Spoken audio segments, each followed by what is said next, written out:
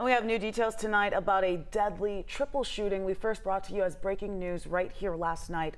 Authorities are now identifying 2 men who died. The Fulton County Medical Examiner's Office says 23-year-old Dantavious Guthrie and 24-year-old Quinta Tutman died at the hospital following this shooting. It happened around 6:30 in the evening on Sunday near the Grove Park Recreation Center on Francis Place Northwest.